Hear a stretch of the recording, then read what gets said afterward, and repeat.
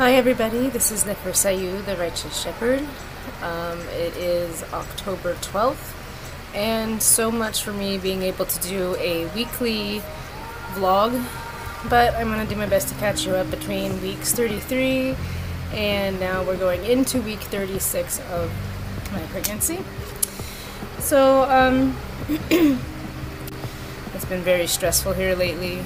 It's like I'm at the last little bit of my pregnancy when I need to be the calmest, and people decided that they wanted to be very, very rude, evil, ugly people and put me through a good deal of stress for no good reason. No, even if they didn't like me, they're doing this to an unborn child, but we'll get into that. Maybe. So, weeks 33, I noticed some very strange things happening. My boob was like deflated, and I couldn't find any medical reasoning for that. They said that they should get more fuller. Sometimes they don't change at all, but in the beginning stages of my pregnancy, they definitely got way fuller. Well, then at the beginning of 33 weeks, or toward the middle of 33 weeks, just like almost smaller than pre-pregnancy, you know. So I went to the forums and I went to Reddit, and I did find a handful of other women that experienced that. They said by like week 35 they were back up, they were full again. I did find out that perhaps it could be not enough nutrition, so I definitely upped my calorie intake at that point. But they do seem to be coming back now in my 35th week, going into week 36. So fingers crossed. It's like my biggest concern is I want to be able to breastfeed my new baby, because I didn't really have a good experience with breastfeeding my firstborn. Do you have to make noise the whole time? Mama's trying to get her babies out the window. And they don't need to go outside. They don't. No. Shh.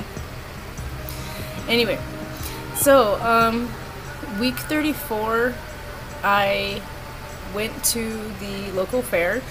I hadn't been anywhere since we evacuated for the fires, and my son really wanted to go to the fair, and I thought this was like the last chance that we would have to go together and be doing anything as a family for a while. We had the opportunity to go. One of my friends was entering her foods into the fair, so she wanted some, you know, support and everything, so we got to go. And apparently during that one night when we were out for maybe, I think it was a grand total, we were gone for 8 hours. By the 4th hour, I had a neighbor texting me saying, you know, it's not fair that your dogs bark all night. And my husband kind of got into it with her. He did call her Karen, but that's the worst thing that he said. And she decided now that she's going to call animal control on everything. And, you know, so far it's been unfounded. They haven't been barking at night. I told her, if they're barking at night, there's a reason. And the reason that they were barking that night was because I did not follow protocol, and I didn't say goodbye, and they know that I am pregnant, and they were really worried, so they did their worried bark. By the time that I came home, by midnight, they were shut up, and they barked for a little bit when I first got home, and then they haven't barked. And they haven't barked at night since. They don't bark during the day. I have many live streams. They've lied to animal control about things, and it's just, there's one thing that triggers me on this planet. It is authority. And, you know, it's animal control specifically because they did me dirty back in 2017.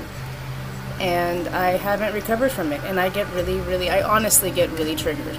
And it's like, I know that that is thrown around a lot, but it puts me into a state where I can't even function because I was done wrong by them in the past.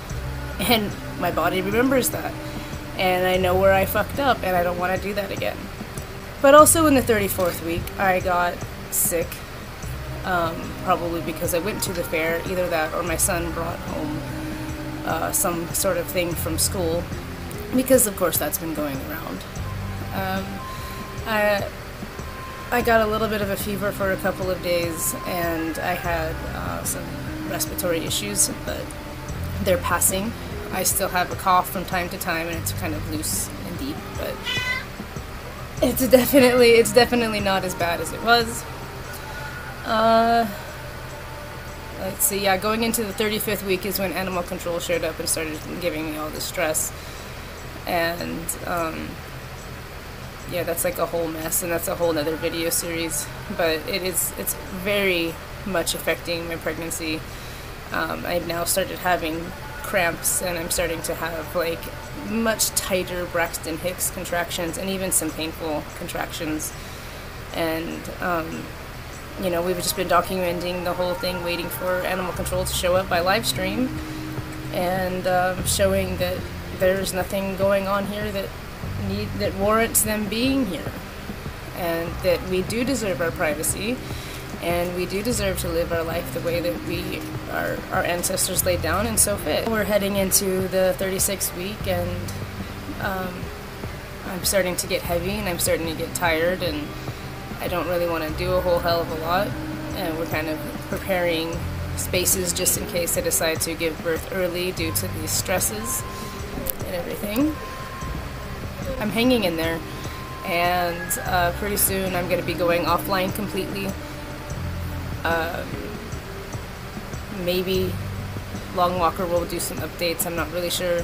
I will be doing a pregnancy pre-birthing vlog thing, showing our experience having natural birth and everything, but it's probably not going to be available until a few weeks after the birth process. So I have a cat doing that the whole time. Yeah.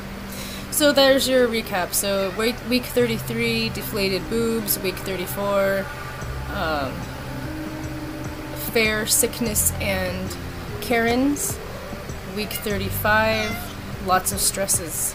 So yeah, that's the update. I hope that everybody is doing well, and I can't wait to share this experience with you further. Namaste, have a great day, don't let the bastards wear you down.